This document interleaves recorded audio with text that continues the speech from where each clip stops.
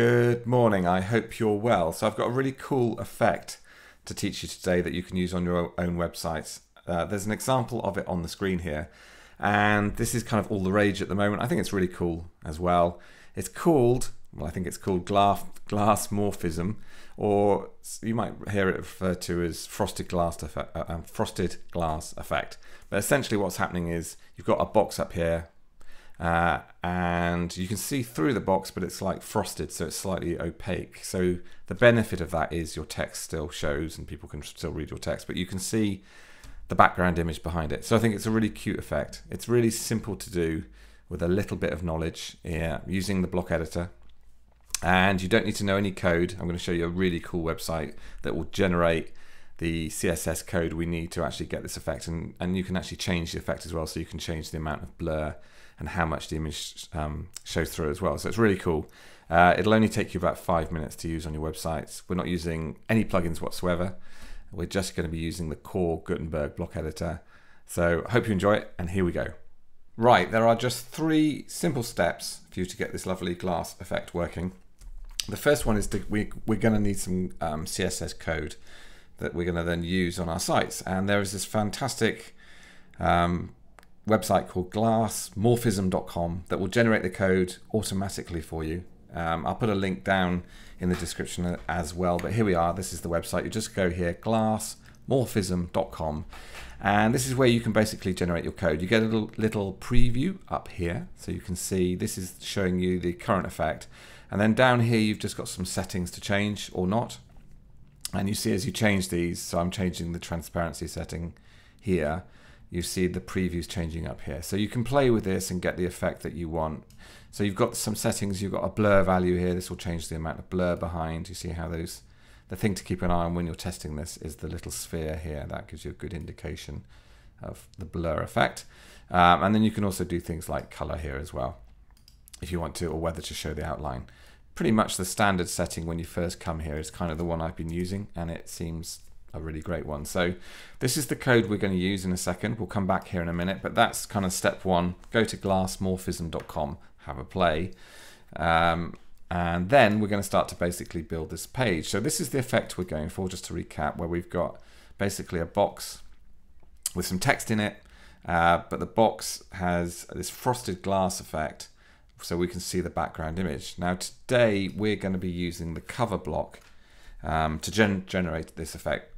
The cover block is a great block because it's a container block, which means you can put other blocks within it. So I'm going to add that to start with. All I'm going to do is find the cover block here, which is this one here, and I'm going to drag it into my page, and I'm going to choose a background image, which I've already got ready, this one here.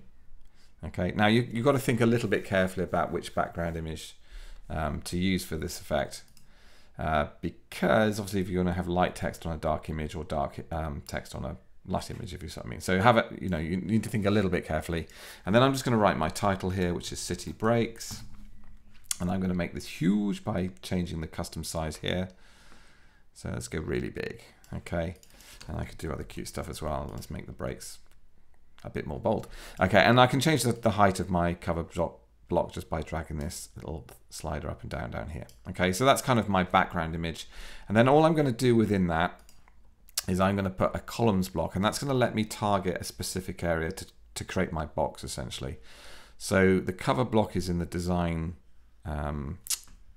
blocks here. I'm going to drag that underneath my heading, and today I'm just going to use a 2-column equally split columns block, and there we go. That sets my columns, my 2 columns, and then all I'm going to do is I'm going to put some dummy text in this first one. Now obviously you could put headings in here, or buttons in here, whatever you like. You can put different blocks within it, and let's also put one over here as well, just to show the difference.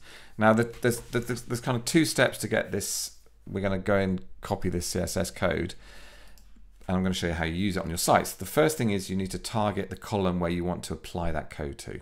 Okay, so if we look at our 3 lines up here, that's going to show us the hierarchy. So one of the challenges you're going to have with this, and it's not a difficult challenge, is you just need to make sure you've selected the right column, and it will show you the hierarchy when you click on these 3 lines here. Okay, so the columns block, you can see that's the top level. And within that top level, I've actually got 2 columns. So I would want to select this column here, and it'll give you this border to tell you that you selected the right one. You can also use, which I find really, really useful, these breadcrumbs down here. These are fantastic whenever you're struggling to select the right element or the right block within blocks. So we can see now we've actually selected the column block. And then we need to apply a class to it, a CSS class to that block. And we do that over here on the right. You'll see we've selected the block, and then what we're after is this advanced tab here. You click on that, and this is what we're after here, this additional CSS classes. Now you can call this what you like. But you're going to need to remember what you call it. I'm not sure what I've typed there. I'm going to call this class. Okay, nice and simple. If you want to test this on your own sites, I will put a link to the code I'm using, so you can just copy exactly what I'm doing if that's what you want to do. So that's the class, and that is just applied to this left-hand column. If I want to apply it to this column as well, then I could do the same thing. In fact, let's do that now. So I'm going to apply that class to those 2 columns separately, and then update it. Okay, so that's the first thing. Apply that class to the sections you want to. Now at the moment it won't do anything. It'll just look like this. Okay. Now the next step is we need to go back to Glassmorphism.com, and we need to copy the CSS. Okay, and it will say copy to clipboard, so we know we've copied it. So we've got our code. Then we go back to our website, and this is where we apply that code and add that code so it actually has an effect. So you click on Customize, okay, which will open up the left-hand Theme Customizer panel. Here we go. And then what we're after here is additional CSS. This is where we actually copy and paste that CSS. Okay, so we click on that. Now the thing you have to get right here is you have to put in your class, but you have to put a dot before it because that's the right convention. So you go dot class. That's what I've called mine. And this has to be the same name as the one you've called yours. And then you want to put curly bracket, like so. And it'll create the end one for you as well. That's essential. So you want to leave that, otherwise things will break. And then you literally just paste that in like so. Paste that code that you've got from glassmorphism.com. And can you see it's actually applied that CSS effect. Now in here is all the CSS we need. Now the other thing that I'd like to do here, because you can see how it's a little bit tight around there, is probably add some padding. Okay, so you can just go padding. This is just CSS. And then you can just put in, I put in 20 pixels, but you can adjust that to play with. And again, I will put a link to this exact code. So if you want to just replicate what I'm doing on here, you can do it. And there we go. There's my that lovely glass effect working nicely on those 2 boxes, looking fantastic. And again, you can go back here and tweak this. You know, you can play around with the transparency and just copy that code and then just paste it back in.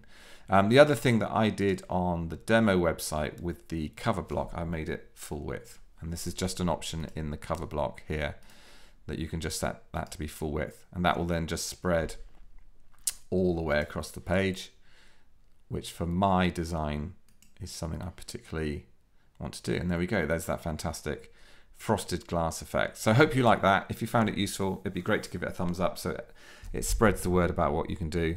And if you want to see more tutorials like this, then hit the subscribe button below, because I'm doing loads of tutorials around the Gutenberg Block Editor at the moment. I'm trying to do 2 a week, so if you want to learn more cool tricks like this, do subscribe. But thank you so much, and I shall see you soon.